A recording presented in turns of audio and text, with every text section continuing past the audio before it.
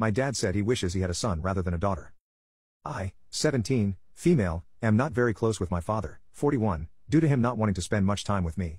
When I was little, me and my mom, 39, did lots of fun activities together and she always played with me and entertained me, resulting in us having a good relationship now years later. But whenever I'd try to get my dad to play with me or watch something with me, he'd be uninterested and tell me to go play with my mom. This happened practically every day with me wanting to watch him work on his car or ask him to play, but he always pushed me off, and as I grew up, I believed that my dad just didn't like me, so I asked him to play or teach me stuff less and less.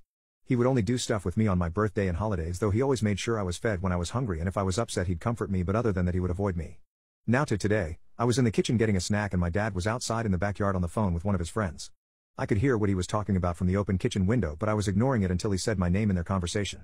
I listened in more and heard him telling his friend that he wishes he had a son more than a daughter because he never wanted a girl and didn't try to build much of a relationship with me because of it, and said he had tried to get my mom to have a second kid to see if he could get a son, but my mom didn't want 2 children at the time, so he just ignored me when I was able to walk and talk so he could focus on other things and let my mom raise me.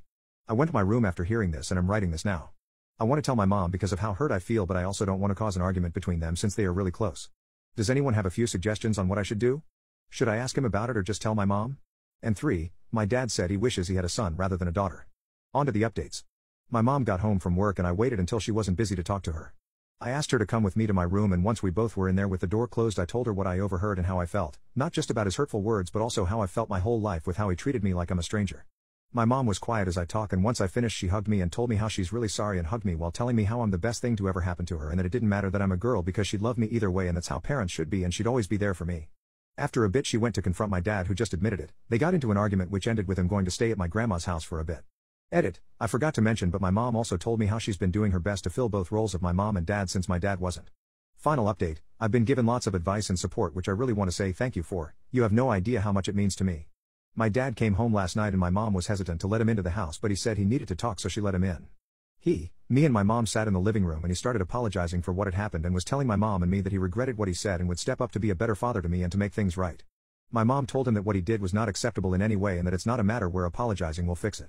I then asked how exactly did he plan to make up ignoring me my whole childhood and not being a dad to me, and how I'm turning 18 in a couple months and then I'll be an adult and won't be a child anymore. I then said that ignoring me all my childhood and pushing me away because of what's between my legs was a horrible thing and I don't forgive him. He started apologizing more and had some tears in his eyes, which sort of surprised me, but my mom asked me to head to my room, so I did, and I could hear my mom saying stuff, and then my dad left the house again. She came into my room after and told me that she would be not allowing him in our home anymore and gave me a hug before telling me that she texted his mom the night he left for a few days about what happened, and apparently my grandma tore into him about it and kicked him out, so he had to stay at one of his friend's house.